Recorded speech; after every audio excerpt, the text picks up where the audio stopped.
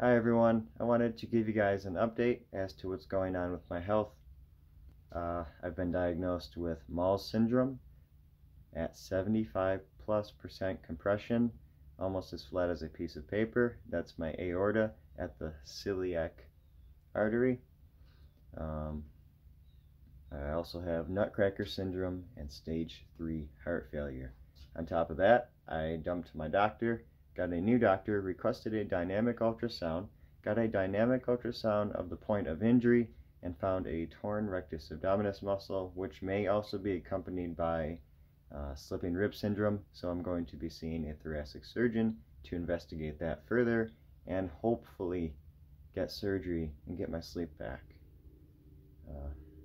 Lord willing, Lord willing.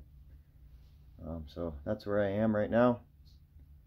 If you guys could donate to support me, that'd be great. I require Blue Cross Blue Shield of Michigan health insurance due to the fact that all these specialists are out of state, and my straight Medicaid insurance or any state insurance does not cover out of state care, which means I need to spend $432 per month on Blue Cross Blue Shield. I believe that's the price. So any support would be greatly appreciated. For the good news, I'm sleeping a little bit. It's a little bit of a miracle, but not too much at the same time. I still have some akathisia episodes, which I'll mention a little bit in my description. I don't want to talk about it too much. And I'm also doing a little bit of eBay, trying when I'm feeling good. I also discovered that I really enjoy making shabby chic furniture, which sounds funny. I really enjoy painting and refinishing furniture.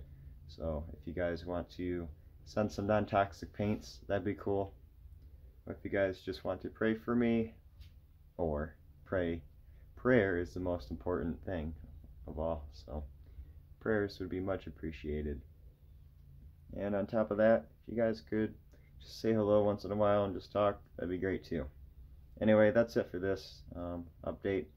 If I figure out anything else, I'll let you guys know. Bye. I'm still around.